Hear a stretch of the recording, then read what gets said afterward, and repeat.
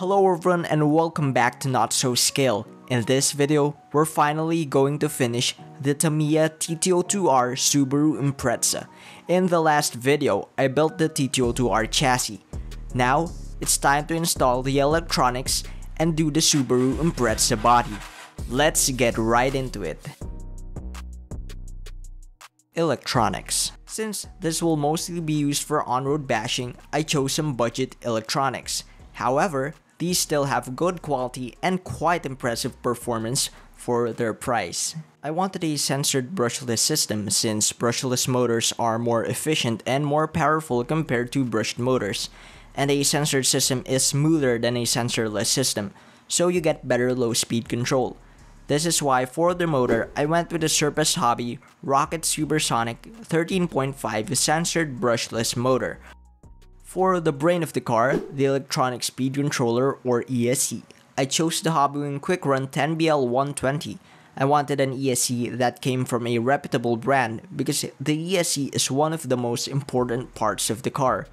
With cheap no-brand ESCs, you run the risk of damaging other components of the car or even starting a fire, which is why you shouldn't cheap out too much on the ESC. The Quick Run 10BL120 comes at a great value and has some nice features and programmable options, which can be set without a program card. Although, getting a program card will make setting the different options much easier. It also has a 6V PEC, which makes this compatible with high voltage servos. Speaking of servos, I will be installing a JX PDI 4409MG low profile servo. Again, keeping with the theme of being cheap but performing well. This thing can run on 6V and has a decent speed while providing enough torque. For the transmitter and receiver, I will use the Dumbo RC X6FG transmitter and receiver system. Now it's time to install our electronics. I just have to screw on the motor to the motor mount. Since I will use the 27-tooth pinion with a 68-tooth spur, the motor needs to be screwed on to position K. So that means the hole with a 27 marking. Make sure that the marking is facing towards you when you screw the motor to the mount.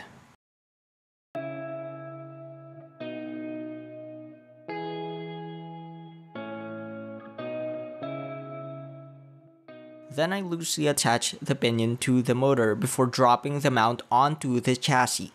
Later on, we still need to mesh the pinion with the spur, so don't tighten the grub screw completely yet. 2 screws are needed to attach the motor to the chassis. And there, now the motor is seated. Make sure that the pinion is aligned with the spur before you tighten the grub screw.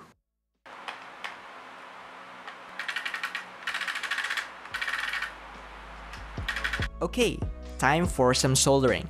I have to connect the ESC to the motor and solder on XT60 connectors to the ESC and battery. My battery came with a Dean's connector, so I will be switching that to an XT60.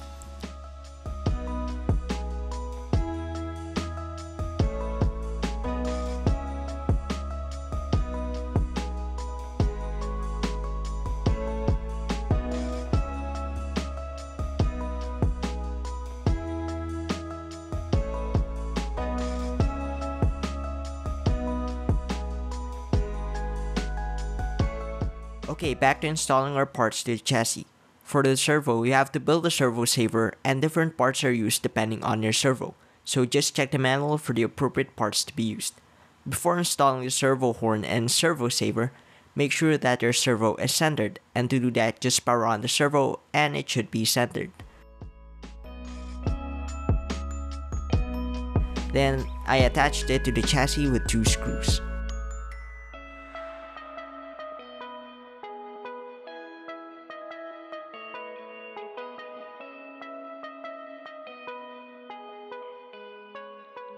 Here you can see that I twisted the servo wires on a screwdriver. This makes the wiring cleaner.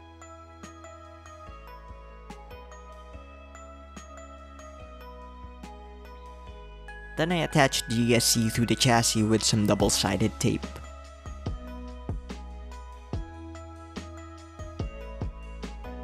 After wiring the electronics and calibrating the ESC and transmitter, I was able to get the RC running properly.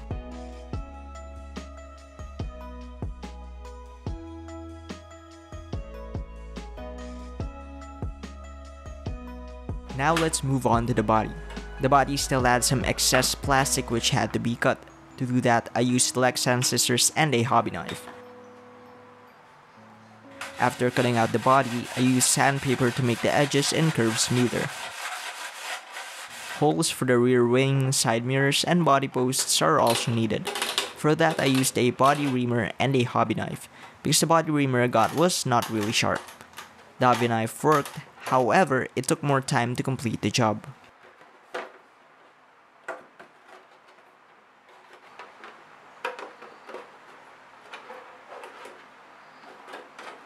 Before painting the body, I washed it with soap and water. Then I applied the masks. I also used a pen to draw the outline of the windows, to make positioning the masks easier. The body has a plastic film to protect the outside from paint overspray, so you can draw on the outside with a marker or pen, and later on remove the protective film. Run your fingernail over the edges of the masks to make sure it sticks well and to prevent paint from bleeding. Now that the masks are on, it's finally time to paint. I used two colors for this body, Tamiya PS16 Blue and PS12 Silver as a backing color. I started spraying the body with a very thin coat of paint first so that the paint sticks better to the plastic. I did 3 to 4 coats of the metallic blue, making sure to pause in between the coats to let them dry.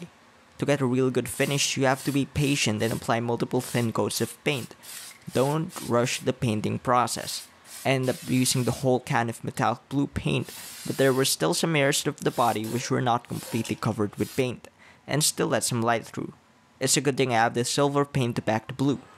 If you want the blue to be darker, you can back it with black. But if you want the blue to be more vibrant, you can use white or silver paint to back it.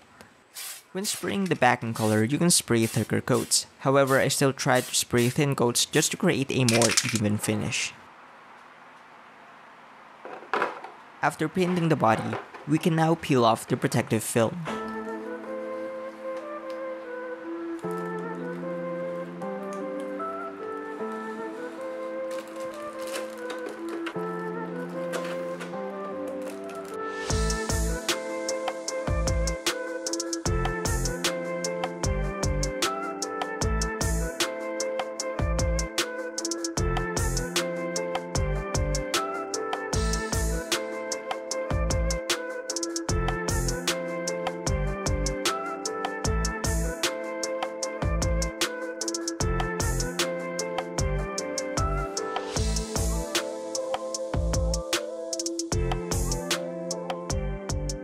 This thing looks so cool already, but we still have to put on the decals and attach the hard plastic parts. Oh look, the decals are already pre-cut. Nice. Applying the decals was probably the most difficult part of the build. There were a lot of decals that had to be put on this body, and it took so long to stick all of them. I had to line them carefully while also avoiding air bubbles.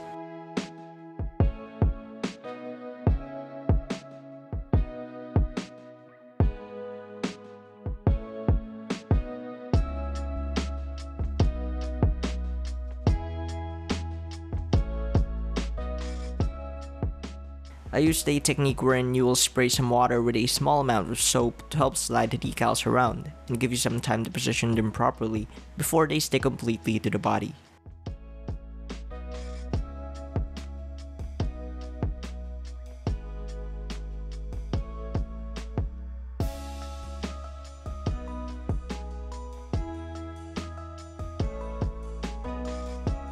Some decals were also very small, so I used the tip of the hobby knife to stick them properly. Applying the decals is a really tedious process, but once I got into the flow, the process felt kind of relaxing. With each decal placed, I see the body slowly being completed, and this gave me a good sense of accomplishment. There's the anticipation of seeing the completed body, just pushing me to keep going and apply another decal. However, when building these RCs, you shouldn't view it as a task or something that needs to be rushed. Take your time and enjoy the process. The RC hobby is a really great hobby. You can use this to relax and take a break from all the things going on in the world. If you just want to rush things, the process starts to feel more like work and less of a hobby. This takes the fun out of it. This is why it is important to take a break when you already feel tired. You can always continue the build on a different day, and you'll have more energy and feel more motivated to do the build. You may be wondering why it took me 4 months to upload part 2 of the TT-02R build. And no, it did not take me 4 months to complete the build. I actually finished the whole build way back in July last year. I just had a lot of footage and it was not really organized, so it took a long time to edit. Plus I had to do school stuff, so I didn't have a lot of free time. It also doesn't help that I am a procrastinator. Now it's already the term break, so I finally had time to edit the video. I want to grow this channel more, so I will keep uploading videos. I may not upload weekly, but don't worry because I will keep this channel running and I will continue to make videos. I also want to say thank you to all of you who watch my videos and subscribe to the channel. I really appreciate the support and I hope that you enjoy this video and all my other videos. There we have it guys, the build is complete. In the future, I will add a light kit to this and maybe even set it up for rally. I'm really pleased with how this thing turned out. It's not perfect, but for my first RC kit and first time painting a Lex handshell, I think I did quite a good job. I'll upload a proper running video of this on the channel, so stay tuned for that and subscribe so you don't miss my future uploads. Completing this build video was a lot of work, so if you enjoyed the video, hit that like button to help support the channel. Again, thank you to all of you and I hope you have a wonderful year.